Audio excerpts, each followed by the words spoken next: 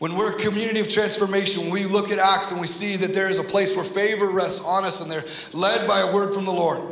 How many of you know this? How do we do this? How many of you know the story of how we came to be in this building? Raise your hands.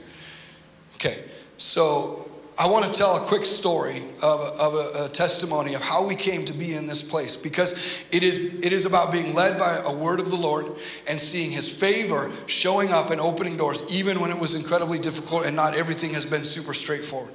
So Kate and I came to Living Waters. We joined the team in like 2000, and we've been here ever since. This is it. And so we walked that journey of being on the team with Garrison Jan, and after several years of doing that, I think it was, I'm going to mess up my dates, but say 2013, something like that, Garrison Jan came to Kate and I and said, you guys have been on our team for 13 years, you have been faithful, and we would love to transition the leadership of the church of Living Waters to you and Kate. And so we prayed about that for a long time. And as we prayed about that, we asked the Lord for a word and for a directive. And so at the time that from 2000 on, for a lot of those years, we lived on Holly Street downtown. And so we would drive up to the old church building up on Roberts Road by North Medford High School. It had about 6,000 square feet total. All the youth room, the kids rooms, the adult area, that was total.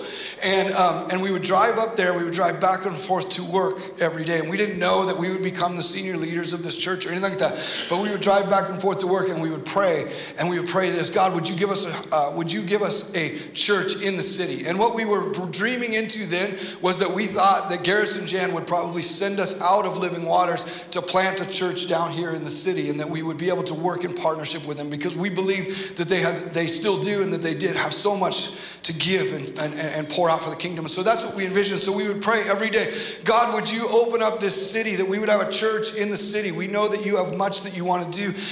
To reach a city, you have to reach the heart of the city. To reach the heart of the city, you got to be in the heart of the city, and you have to show up. And that's what we were prophesying, and that's the word that the Lord gave us. And so when they asked us to become the pastors of the church or the leaders of the church, one of the first questions we asked them was, could we move from this building downtown? If God figures out a way to do it, would you be okay if we moved out of where we've been to where we feel like God is calling us to go? And they said, sure, you can do that. And so fast forward, as we stepped into leadership, that property up there with 6,000 square feet, we had a few empty acres.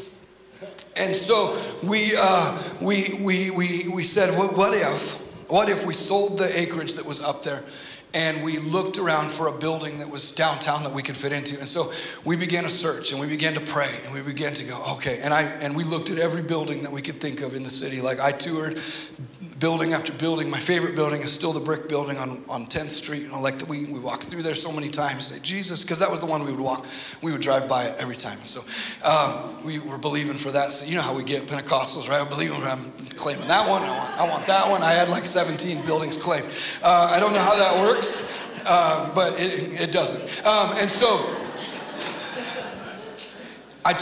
we looked at so many buildings, and we had some opportunity maybe to sell like the empty property that was up there at Living Waters, and we had an offer on it, and it was like X amount of dollars. Can that money allow us to get a campus downtown? Maybe we could have 2 campuses. Like, is there enough? It's not enough. There's no way it's enough. And so we went through the whole process, and one day after church, a gentleman who had been attending the church for a little while, he came up to me and he said, I remember a few weeks back you guys presented this dream that you have to move the church downtown. How's that going? And I was like, it's not going. There's nothing downtown. We've looked at every building. They're too expensive to fit people, to be able to do all this stuff. And he said, have you looked at the Lithia building? And I'm like, this building literally, I swear, like God cloaked it. Like Star Trek, like cloaked it. I didn't see it.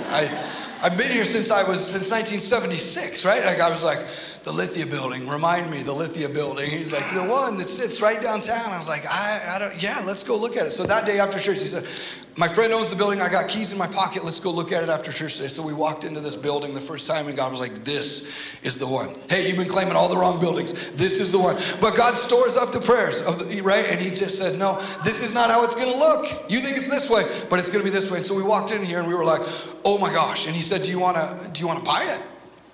And I was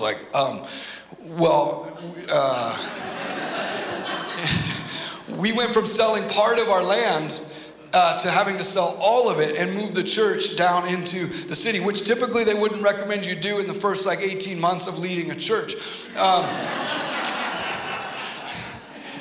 Or taking on a church in Ashland, which we still love and loved. And so anyway, do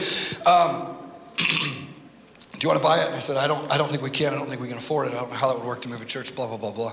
The guy who was interested in buying the property called me back that week, and he said, hey, we'd be kind of interested in buying just the empty land, but what if we bought the whole thing? And I was like, oh, okay. So how much would you sell, would you buy the whole thing for? And they said, well, about $1.75 million.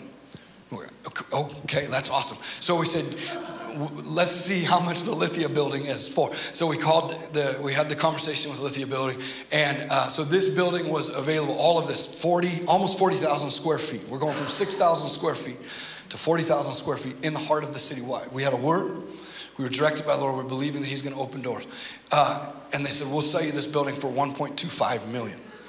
So we said, yes, we can move our church from 6,000 square feet to 38,000 square feet in the heart of the city in the way that we feel like God is calling us to do, and the things he's asking us to do start here in the heart of the city. And we can put $400,000 or whatever it was in our pockets to be able to buy those Porsches that we really wanted. And hallelujah, give. It's a double offering morning.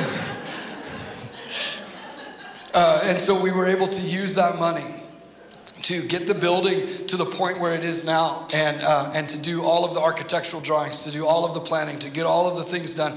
We put about $100,000 of that, or maybe more than that, probably $150,000 into just getting it to where it is now. And so as COVID approached, so that's where we sat. As COVID approached, we were getting ready to step into phase 2 of the renovation, which involves, for some of you, if you haven't walked over there, there's 3 huge bays on that side of the building that we would love to develop and use. We want them to be useful, not for Sunday gatherings only. We want them to be useful for the city. We want to be useful for people. We want this to be a place that's functioning every day of the week if possible, and not just like, oh, look at our cool sanctuary we built for 2 hours on Sunday morning. It cost us $6 million.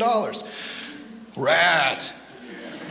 But what if we thought about a building that was for the city, after the heart of the city, and it reflected the heart of this place in everything that we do? And so we've been gifted as God has led us. I almost said God has left us. He is not. As God has led us to this place.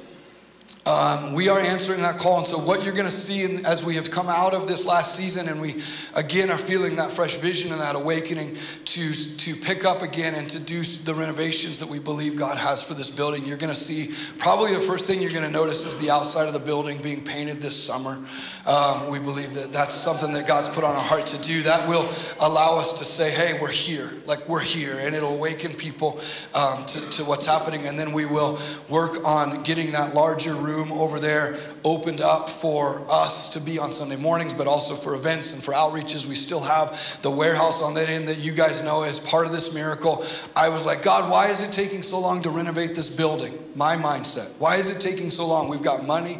People are ready to give. People are ready to work, but it never felt like we quite pulled the trigger on getting it really going, what was going on, and then the fires happened. You guys know the miracle of having this building to be able to take hundreds and thousands of dollars of relief efforts and work and goods and bring them through this house right out into the city, right out into people that needed it, because we had this space. If I'd had my way, that would have all been built out into who knows what, like bathrooms and kitchens and meeting area. It wouldn't have been a place where FEMA could back up a truck and say, here's 72 pallets of water for you guys to give out, or here's the tents that people need, or whatever. So it's just such a rad miracle of how God has done that. And so you're going to see us continuing to renovate and move this project forward because it's time, and we believe, and our leadership council and our team believe that it's time to pick that back up after an extremely difficult couple years where we said, let's just hold for a little bit. And as we held, God had an incredible use for the city, but now we feel his heart leading us forward again. And it's not going to be easy. It's not going to be perfect. And so